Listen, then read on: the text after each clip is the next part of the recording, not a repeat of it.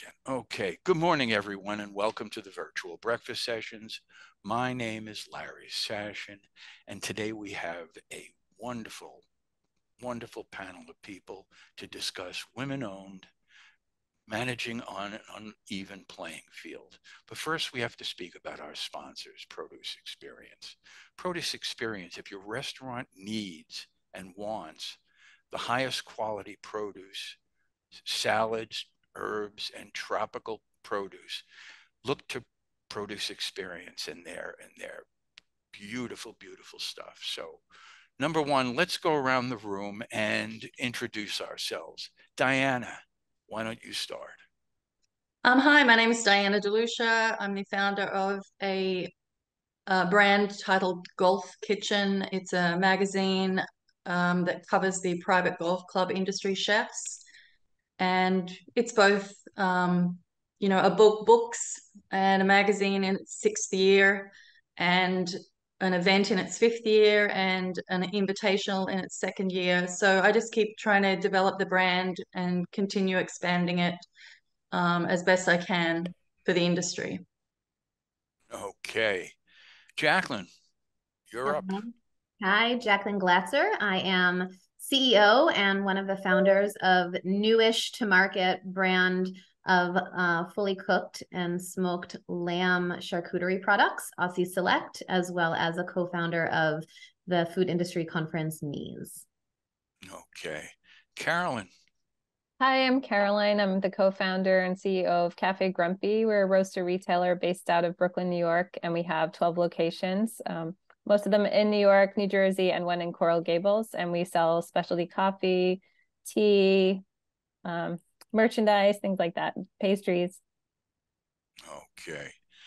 So we all know, supposedly back in the 70s, there was an ad, I think it was for Benson and Hedges cigarettes, that was a cigarette that was designed just for women. It was long and thin. And the catch line was, "You've come a long way, baby." Uh, to a woman, probably that was insulting itself. But yes, you have come a long way. The difference in women in business from when I started work to now is huge. Never in my life did I ever think that I'd be working for a woman, but I am. I am. And, rather than me talk about this, Diana, tell me about when you started your business, what it was like, and some of the things you had to overcome. Well, I came from a publication when I moved to the US. I had a publication in New York City, New York Restaurant Insider, and we did that for about 6 years and closed it in the recession in 2009, 10 kind of thing. And then, I got known as a really good food photographer, citywide, and I wanted to write a book. And I wanted to get out of the New York scene. If back then it was like blogging and everybody's doing exactly the same thing, everybody's writing about the same people, and there was no kind of nothing new to explore anymore. And bloggers became the main thing. So it was like, okay, I got to find something new to do. And I wanted to be highlighting chefs still, but I wanted a category that weren't being covered, that were not getting any attention or airway or TV time or magazine time. So I started looking up, yacht clubs, golf clubs, country clubs, polo, Formula One. And then I decided on the topic after speaking to a bunch of people. And I went on a journey to write my first book, Golf Club World. And that was really when the challenges began, right from the get-go. So it was more, I knew I was going into a man's world because it was all just men playing golf and very few women. And there weren't many people in the industry that were women. Maybe on the staff side, front of the house, things of that nature. So then I knew I had to work with 98.5% men. So I needed to really believe in what I was doing. So I kind of got rejected on my first concept by any single club with a board. And then I would literally go there and then the board would say no. And I would say, okay, well, do these golf clubs have anywhere that doesn't have a board? Because then I knew I could get the assignment, because then they wouldn't have to go through 12 people or 13 or however many they have. So I found Michael Pascucci in Southampton, New York, a one-owner club in between Shinnecock Hills and National Golf Links. And I called after doing some research on the chef, of course, and I knew the chef would know who I was, or I would know someone he had worked for in his alumni past. So I made the call and I was out there like a week later. And then we began with the guidance of Michael Pascucci, I began my first book project, and we published that in 2013, went all over the world, went to Australia too, by the way. And that book sold out.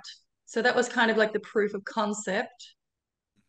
And then I started doing magazine articles. But getting back to the man thing, it was always a man that I had to work with to get through the door. So I got used to it.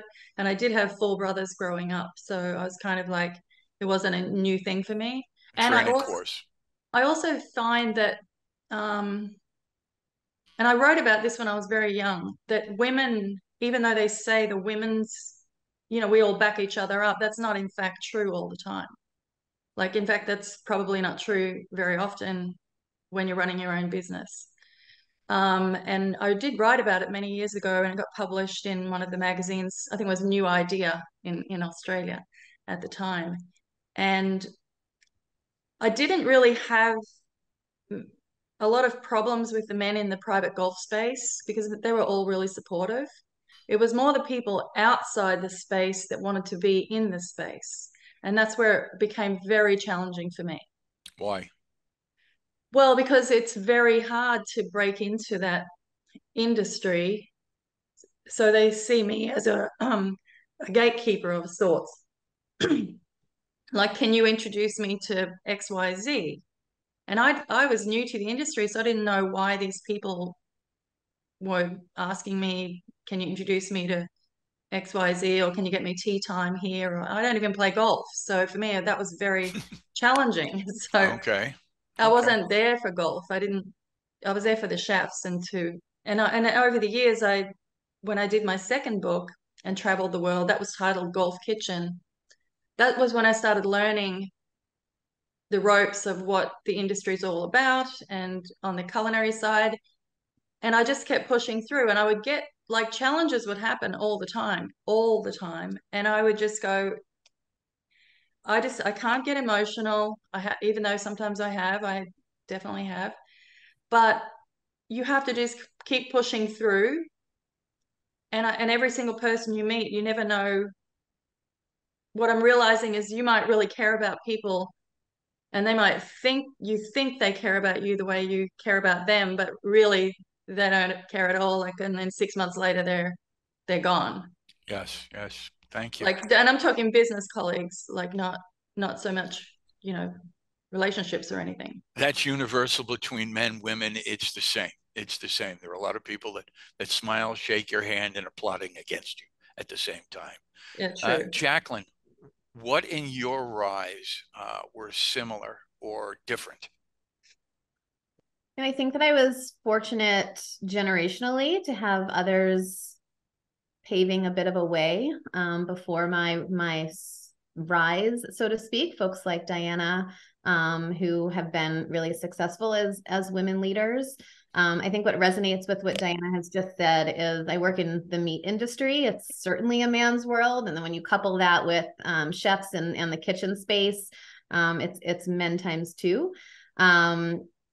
But I think that when you're good at what you do, you earn respect of people. And I don't generally look at myself as a woman in business. I look at myself as a successful person in business. I think we've, as women, we certainly struggle with things that men don't have to think about, being more emotional, our leadership style. You know, you're either too aggressive or you're too passive. I don't think that those are things that men always get comments on.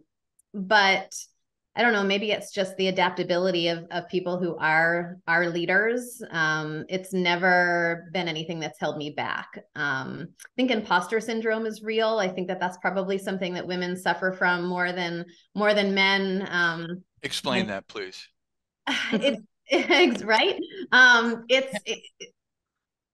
So my boyfriend, when I started dating him a couple of years ago, I mentioned imposter syndrome, and he looked at me like I had 7 heads. Same thing. Explain that, please. What does that mean? But it's this feeling that you've risen into a place that you don't necessarily deserve, and that one day someone's going to call you on it and realize, and everyone's going to realize that you're an imposter, that you don't belong there, that you've faked it until you've made it.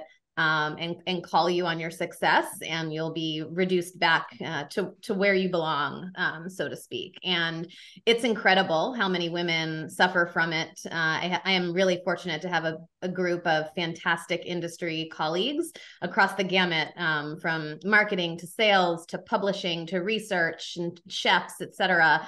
And all of them, in my opinion, are at the top of their game, and all of them suffer from some semblance of this imposter syndrome, myself included. So again, I don't think that that's something, and I don't want to put words in men's mouth, but I don't think that that's something that men often worry about. So again, a woman in business, yes, but more a successful person in business who just has to deal with some women traits on a day-to-day basis. Okay. Carolyn, so why don't you get into this conversation? You're in retail. Yeah, and which is a completely different animal. Yeah, but I feel like it's kind of, and it's interesting because in coffee also, I feel like when we first started, it was 2005. It was a lot of just guys in coffee. You know, people would come in and be like, "Let me talk to the owner," and I'm like, "I am the owner. Where's the guy in charge?" So it's changed a little bit, I think, in the last 10 years, but that was definitely a challenge. And then what resonated with me that Jacqueline and Diana were mentioning was just obviously it's kind of, stereotypical to say is like the emotion, but I think people, when you're dealing with staff or coworkers, they kind of come to you and like unload on you and are looking for you to be the leader, but also to give them emotional support. So you have to really be adaptable and be able to keep your own feelings in check a lot of the time, and just sort of put on a brave face sort of thing. So I think that's something that women definitely deal with a little bit more than men. I feel like people kind of go to them for things that they might otherwise not share with men in work. So that becomes its own, pressure. Is this a generational? Do you see difference between the generations on how they view women in business? I think so. Okay, what do you mean? Talk to me about that. Well, I've got 2 daughters, and when I was their age, there was, women were seen very differently back in the 80s and 90s than they are today. Now the younger people, if they're raised right, the young people are finding ways to have equal relationships. At least that's my experience with my children. My daughter's managed to find her own way.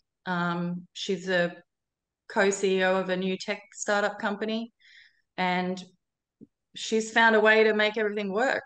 Whereas I had to kind of, as they say, just like keep rolling with the punches, but I'm not the kind of person that gives up, so I'll always just keep going. But it was those difficult times that got me through to have the confidence level to break into an industry that I absolutely am really passionate about. So that's the one thing that always connects a woman-owned business, and whether it's Caroline or Jacqueline or any business owned by a woman, is most of the time, not saying all, it's coming from the heart first. Like the money part doesn't come first for me. That's secondary to the original product. Okay, and to stay true to, the original vision. That's just my 2 cents. So Jacqueline, you keep shaking your head. Yeah, Say I something. agree with that so much. I've been quoted many a times as saying, especially with the launch of my Hotel Chefs Conference, this is not the retirement plan. I'm doing this because it's the right thing to do for the industry and for the people, and because the industry needed it. Not for the money, not for the finance, really for the passion. And with passion comes success. I think that that's certainly very, very true. Okay. And I totally agree. And I also feel like we use our instinct to make decisions a little bit more. And like, you really do have to follow what you think is right. Even maybe if the money doesn't come in right away, you kind of feel like, well, if I do the right thing, it's going to be okay. So I think that's a common thread. Okay. So I think what I've heard is that you're talking about women themselves look at business differently than they did 30 years ago, 40 years ago. How are you perceived by the different generations? I mentioned at the beginning that I worked for a company, and that was all men. I mean, the president and the 3 vice presidents were men. The fashion director was a man, but the art director was a woman. And that's the way, the model, the way things were. That's totally different now. You are products of that, the change.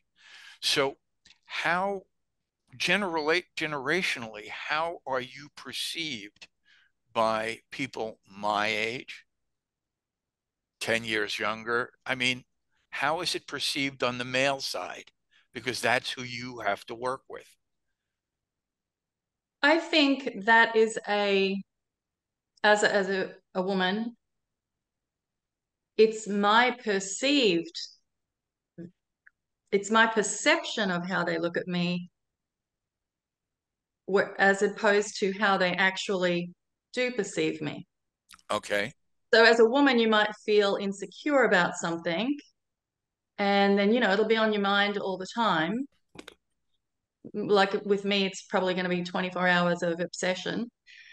And then, you get another phone call, and it was totally like misconceived perception on my behalf.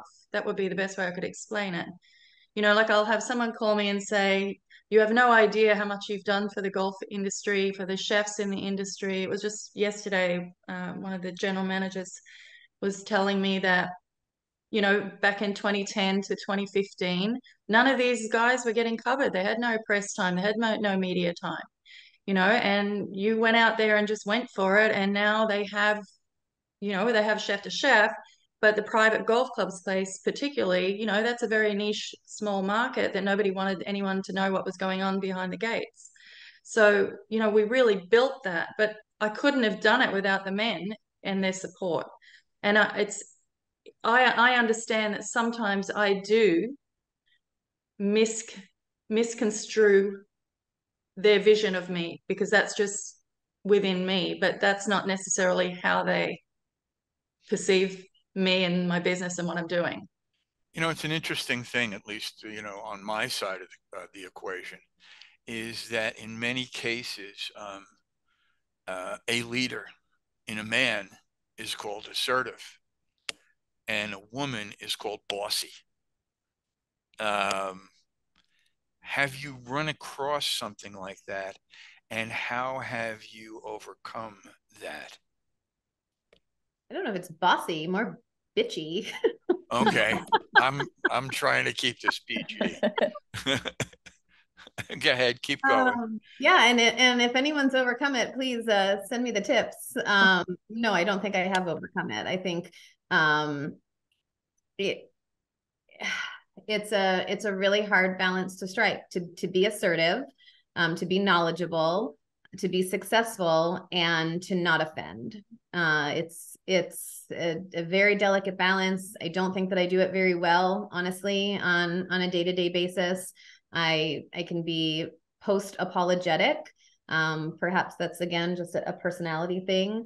But that was the first comment that I made. And I think piggybacking off of Diana, I think as women, we bring certain personality characteristics to the plate that make, in general, being a woman in a leadership position difficult.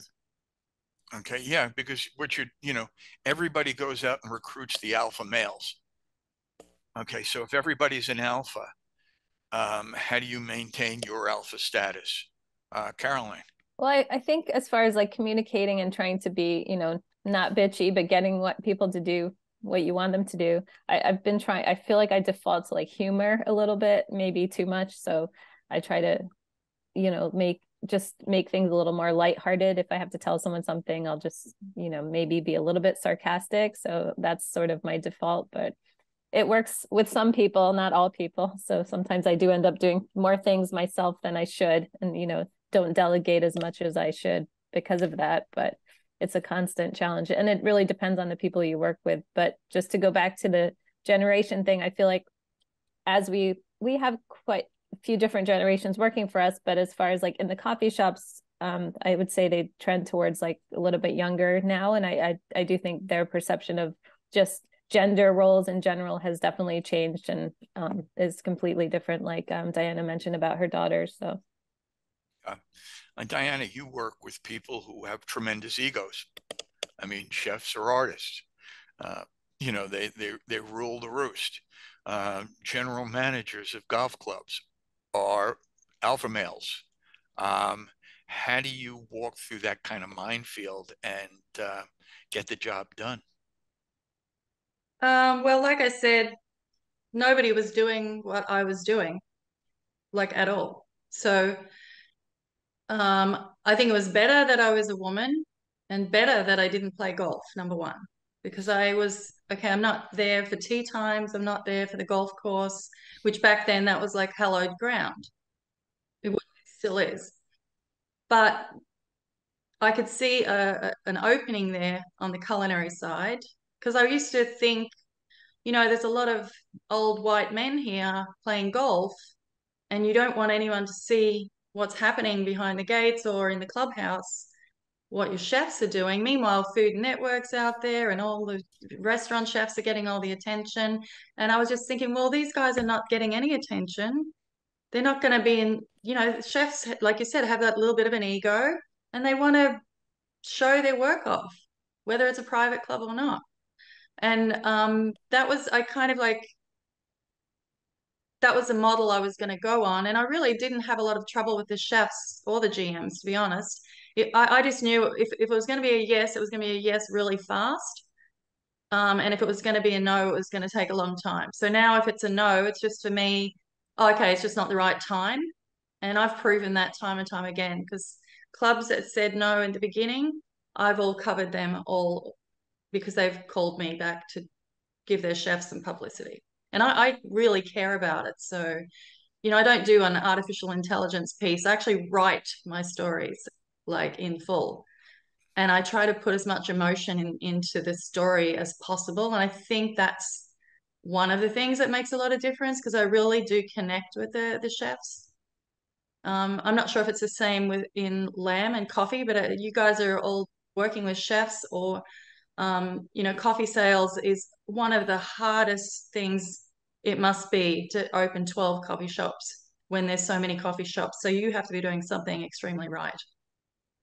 yeah, well, we have the coffee roastery, so I do have to like relate to the people doing the roasting. So in the past, I've just tried to make, go to classes and get certification so that we can have like this communication and people kind of, it's almost like to get people to respect my palate and my opinion because I have the certifications now, whereas it would have been the same if I didn't have them, but it's sort of like trying to prove yourself so you can relate in a different way. We keep touching on the people on the top. There are people who, your dishwashers, your laborers, Jacqueline, Carolyn, your dishwashers. How do you deal with people whose traditions are men of the rulers and you have them working for you?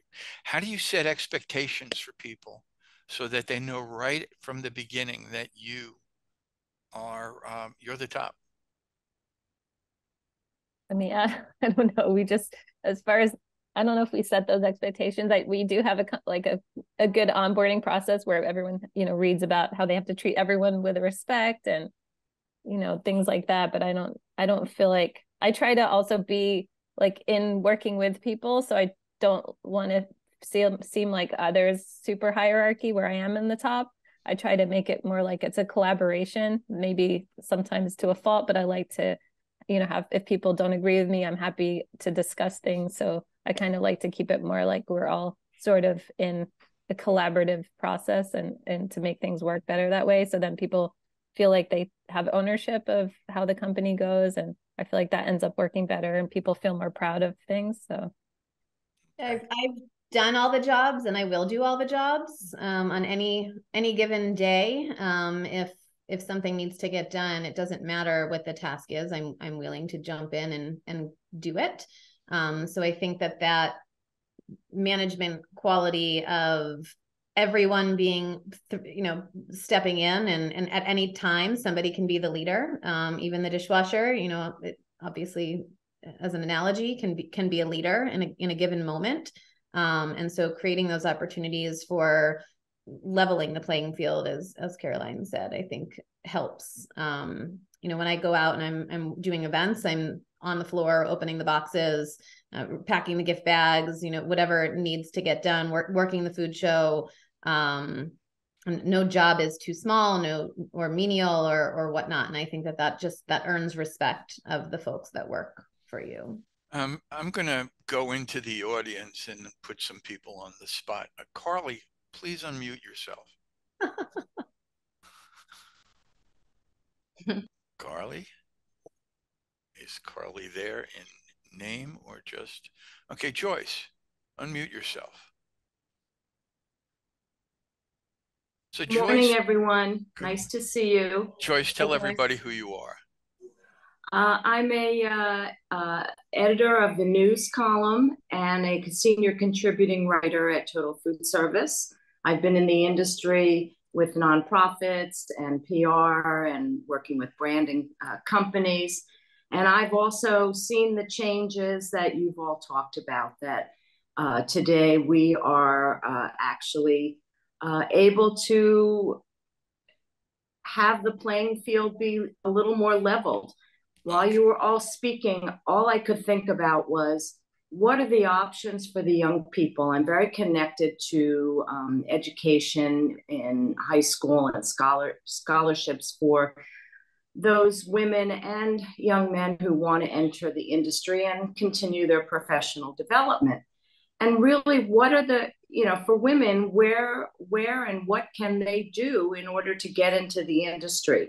Years ago, you'd have them lining up at the doors of Daniel Boulud's, Danielle would work for him for 2 weeks without a paycheck. Well, today, you talked about passion, but really, everything is turned upside down right now.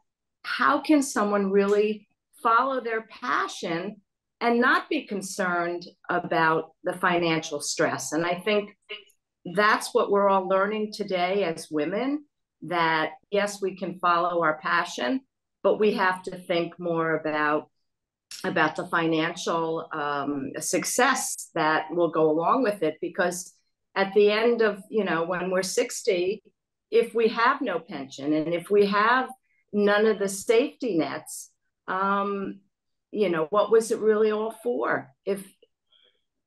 So I think that's what women are thinking about now, which I'm happy to see, because I just read that, Gavin Newsom just raised the minimum wage. He signed the bill in California. At $20 an hour, isn't it? Yeah. How do you relate?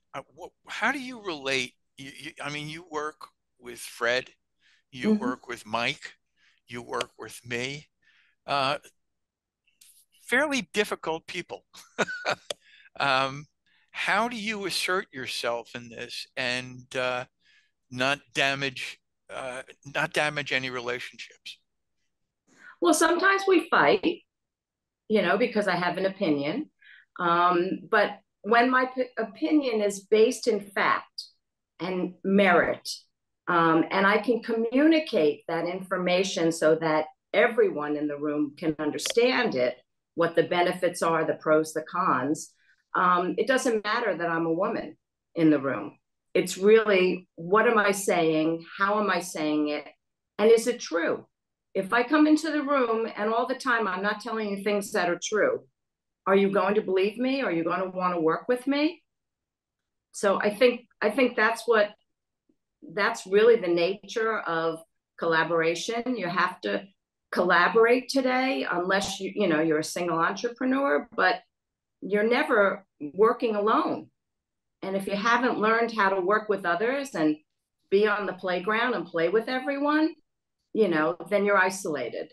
So does that answer the question? Yeah. You brought in something that we haven't touched on, education. When I went to school, men were taught to be leaders, and women, their education was geared towards teaching or for office work or art. They were steered in a different direction. I truly don't believe that's the way it is right now. But when in education, I think Caroline touched on it when you do training. What is the focus on the training? You touched on equality, how you treat everybody the same, but how do you stress that? Yeah, I feel like it's just it's the culture that you build. It just kind of happens as long as you just, as you go, you're just respectful to everyone and hear everybody out. And I mean, it does take a lot of time to listen. We have a Slack channel that sometimes drives me crazy because we have, I think, about 60 staff right now. So everybody wants you to hear what they have to say, and you have to really, be mindful of how you respond to people and just take in their considerations and suggestions. So it's like a work in progress, and it's sometimes you don't sometimes I don't want to collaborate, I don't want to listen, I just want to go away and hide. But it's, you have to be there, be active and like engaging, and put aside maybe your feelings in the moment and just kind of accept people. And I just think you have to be open-minded and supportive of people that work for you, and it ends up building like a positive environment for them. So I don't know if that answers the question, but it's sort of the center of the way it should be. Jacqueline, how are you dealing with that in your organization? I mean, I think I echo everything that Caroline just said. I struggle a little bit with the overall topic, because I'll go back to how I commented in the very beginning. I try not to define myself as a woman in a role. I try to define myself as a successful leader, surrounded by other successful people, and manage my own personal emotions and personality traits, digging into my passion and kind of just getting the job done. I think one thing that hasn't been touched on that I certainly wanted to make mention of is the other component of being a female in a leadership role is, it's not just about the job. Oftentimes we have a lot of things at home that are pulling us in a completely opposite direction. The kids or the spouse or a significant other, the expectation that the house is going to be clean or dinner is going to be made. And certainly that's not 100% of the time. There are a lot of families who have really found balance, but I think it's another struggle for a female who needs to work. When you're a leader, your job never ends. So, I'm answering emails, especially because I work around the world. I'm answering emails at 10 o'clock at night, 6 o'clock in the morning. And yet I need to be at after school pickup at 4 or the band concert at 7. I think that's the other piece that's worthy of commenting on in terms of being a woman leader is that homework balance that often men don't necessarily feel as strong a pull, or the guilt factor. I think mom guilt is a real thing. Joyce, you had your hand raised. So one of the things I think that we sort of not really discussed, what's really basic here, is we're talking about business. Whether you're a woman in business or a man in business, you're still talking about accounting and finance and marketing and sales and operations and all the things that are business. We're all talking the same language. If we were in football, the sport, whether we're a man or a woman, we'd all be talking the same language. Just like Diana, if we were in the golf industry, we'd all be talking using the language of golf. So really, by saying women in business, we're still talking the same language. So if you understand the business, then you will be successful. And like I was saying before, Larry, you asked me, well, how do I, get along with the men I work with? If you understand and you can communicate that you understand the business and you are a successful person in business, then you should be able to get along with just about anyone. Mm-hmm. Agreed.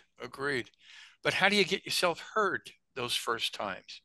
That's, people have a wealth of knowledge in their head. Not everyone can get that knowledge out and be able to impart that knowledge into a group. How do you,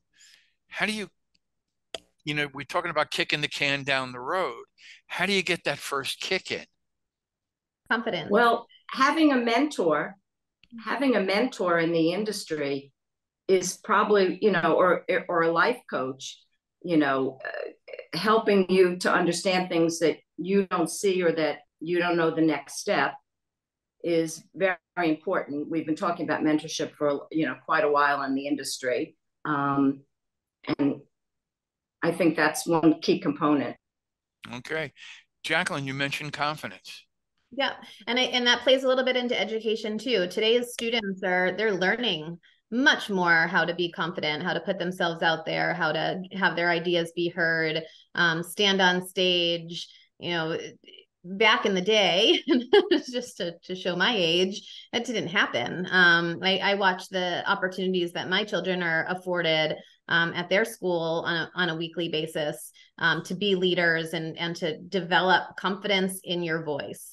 For folks like Caroline and Diana and myself, we were fortunate enough, whether it was through a mentor or supportive family unit or another person in our lives, that confidence was instilled in us and gave us the ability to be in these positions today. But I think that it's going to happen more and more as the next generation ascends, boys and girls, not just girls. And because I think it's, to Joyce's point, it's a business, and we're talking about women in business, but you can flip the script and talk about men who have not been able to get into leadership roles, and it's often because they may potentially lack confidence or opportunity or whatnot. So yeah, I think confidence, passion, fortitude, they're not classes that you can take in school, but they're certainly traits that can be developed through experience. You turned on confidence. You mentioned confidence. You said the difference in education. We were taught to be part of a team. The children of today are more egocentric. That you see a generation where me is more important than the group, and dealing with the younger generations, we did what we were told. We learned to follow the rules, do what you're told. And I guess it was my generation that broke that when we started demonstrating on the streets in the late 60s and into the 70s. But today's youth has a different mindset, both men and women. How do you deal with that, Carolyn? Because you're dealing with so many different locations, so many different areas, so many different types of people.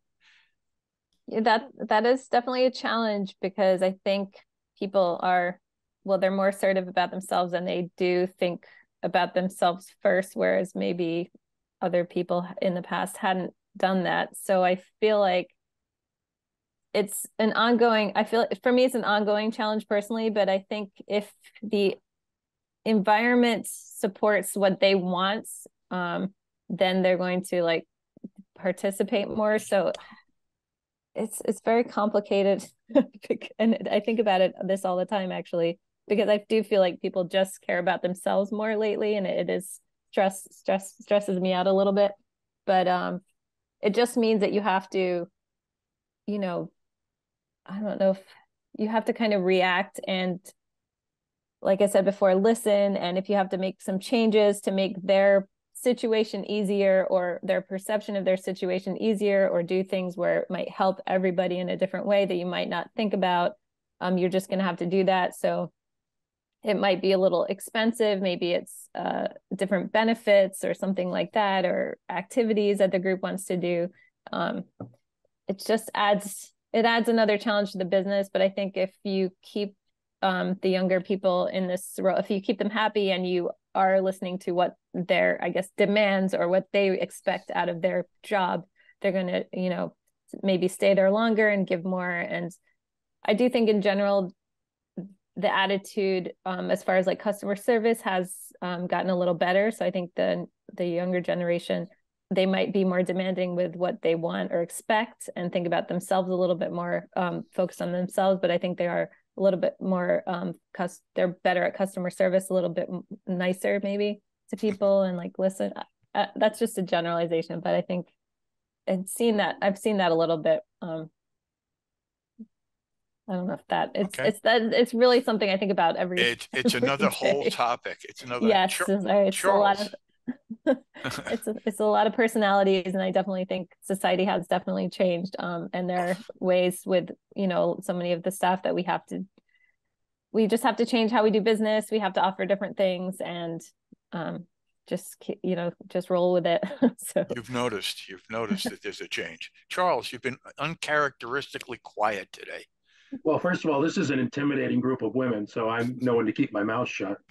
You know, I will say that a number of things. One, I've been teaching at NYU in the hospitality program for some 17 years, and I was chairman of the board of the hotel school at the University of Houston for 15 before that.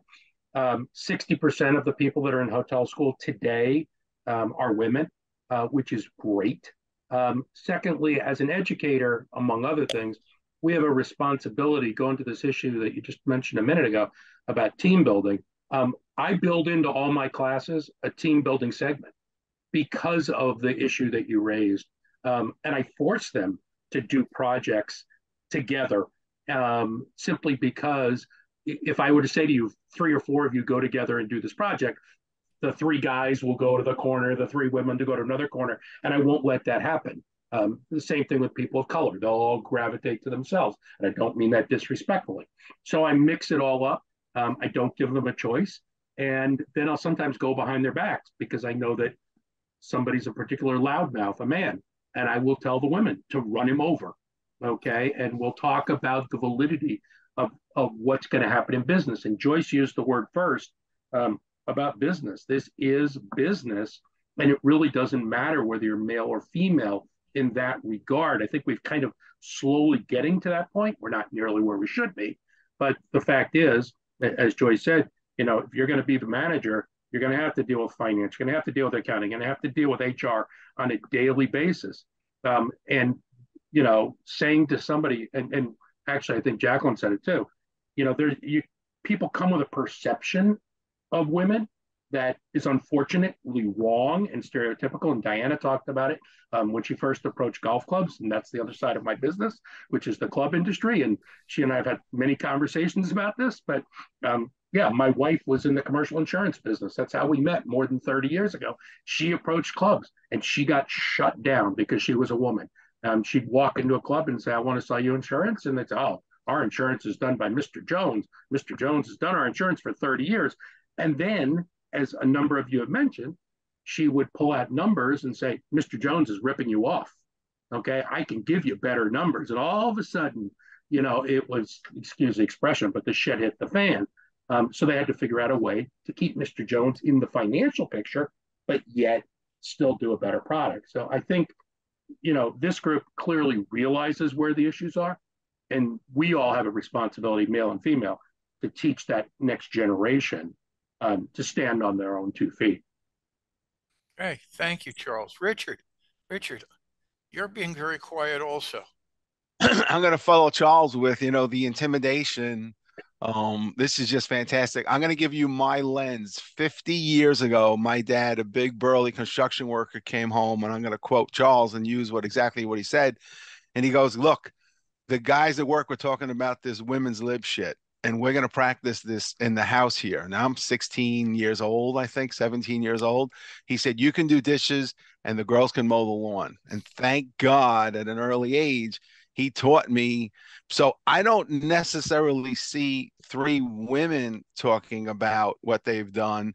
I see 3 people with vision, energy, passion, overcoming the perceived and the real. And unfortunately, the reality is probably the men throwing up too many obstacles unnecessarily to what these 3 fantastic people have done. So I just applaud them. Okay, thank you.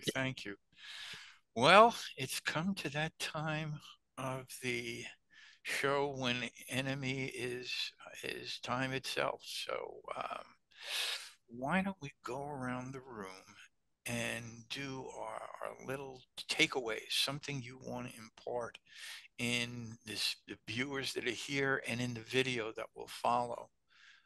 Diana, why don't you start? Well, thanks for having me on this topic. It's important. But one of the differences in the industry that I'm in, and I'm very fortunate, I know that, is everyone I work with is a leader. Every single person, whether it's an owner, a GM, or an executive chef. And everyone in the golf industry has to be the personality type that wants to make the members happy. And if you don't have that personality type, you're not going to survive very long in the industry. Like you have to be able to adapt to that. So on Jacqueline's point, the younger people, it's a different concept. You cannot have that attitude in the private club space at all. Like, so I've had a lot of mentors, 99.9% are men, and they're amazing men. And, I'm just very fortunate, but it's not all negative or anything like that. Like I'm blessed, and I love the people I work with, and I love what I do. And I'm pretty sure Jacqueline and Caroline are the same. I know Joyce has always been passionate about the industry. So my takeaway is let's just keep moving forward and taking each day as it comes, and not get tied up in like that imposter thing, which I get that a lot, and just try to keep moving and see it more of unifying kind of business models moving forward. Okay, thank you. Caroline. I was just thinking about the quality and how all of our businesses are really focused on the quality of the product. And I don't know if that has anything to do with being women in business, but I think that's, that's something that we've all focused on from the start, just a high quality product and keeping that up regardless of the challenges. And just to take away today, I'm really thankful to be on this call. And I feel like as a woman in business, when you meet other women in business, you just feel like, you can relate a little bit better, and you feel a little bit, it does get a little lonely sometimes. So when you meet other women in business, you do feel like a little bit of a push. And so I feel like it's inspiring. And if people are out there starting their own business, it's great to meet other business owners. And even just if it's like once every few months, go out to lunch, just take time to chat with other business owners to keep up your motivation and to get inspired, and also just to, unload sometimes and just tell stories. So I think that can really help keep you going and keep you motivated. And as far as just any advice, also, you need to, because it is just being a business owner is very stressful. I think you need to just make sure you take care of yourself physically, because we talked about all these demands that everyone's putting on us, like family, staff, just the general consumers. So just taking a little time to make sure that you're physically taking care of yourself, eating well, exercising. I know it sounds silly, but I think it really does make a difference. Putting your personal health first, even though, because if you're out, no one else is going to be there to do the work. So I think that that's something at the beginning, I kept going and going and didn't really take care of myself. And then I just realized, you have to be on your game sort of all the time. So you really need to focus on yourself once in a while, which women don't really do that often, I feel like. So that's it. That's a lot, but that was my takeaway. I feel like we covered so much and there's so much to talk about. But... Yes, yes. Jacqueline. I was going to say a couple things. Say yes. I think there are so many fantastic opportunities out there for women to be successful and to be leaders, but you have to put yourself out there. You have to have confidence and you need to say yes. So thank you for the opportunity to be here and sit on this panel where the three of us were given that chance to say yes and contribute to the conversation. You never know where the next face that you're going to meet or be exposed to is going to come from, that's going to take you to the next level of opportunity or your career. And you only get those opportunities when you say yes. You need to absolutely practice self-care and balance and, say yes to the things that make the most sense for you, but continuously putting yourself in positions where you can be exposed to others. And then secondly, find your people. I mentioned I have a litany of other women who continuously lift me up and help me fight imposter syndrome every day. And those people that we do meet for breakfasts and lunches and phone hookups. And during COVID, we called it a wine and wine, where we drank wine and whined about our lives early. They're so important. And be those people, be that person for others. I went through a process where I reached out to other women leaders and said, I'm a women business owner. You're a women business owner. Let's do business together. So just finding areas of commonality, to be those people for other people, and to find your people, I think is really important. Yes, yes. For total food service, Joyce, why don't you give a final tidbit? So I really think that we did cover a lot of ground, and we're talking about business, women in business. One of the most important things that we need to consider, which is what I brought up, is finding a mentor who can help you, learn how to be a good leader, a good listener, and a good participant in the business world for women. Okay, thank you. Thank you. It was a wonderful panel. I really, really enjoyed this conversation. And by the way, when I first started the virtual breakfast sessions, one of my mentors was Joyce, and Joyce would gently critique me because I had no idea what I was doing. This was sort of like one of those things, Little Rascals, let's put on a show. And that's what we did. And Joyce was always there to help me out. And so when she says get a mentor, it pays. It pays. Now, one of my observations with everything is that as long as we separate women owners, men owners, Black owners, Jewish owners, whatever owners they are of a business, as soon as you start looking at people as teammates, whether you're in partnership with you're a vendor and they're a client, you're in a partnership with people. And as long as you look at them as partners and not women partners and men partners, the more successful a partnership will be. When you look at people for their value, as opposed, Martin Luther King, I think, put it the best. When you look at them as the content of their character, as opposed to the way they are, the way they look, you'll be more successful. And I value these three people. I notice I said people, not women. These three people who joined this session because they had a lot to say and it was valuable information. So we're at the end of the show. And before we go, I want to thank Produce Experience again. If you're looking for the finest in herbs, salads, and tropical produce, look to Produce Experience. And the only two things I have left to say is everyone, be positive, test negative, and I'll see you in 2 weeks. Bye now, folks. Thank you. Thank you. Thanks. Bye. Bye.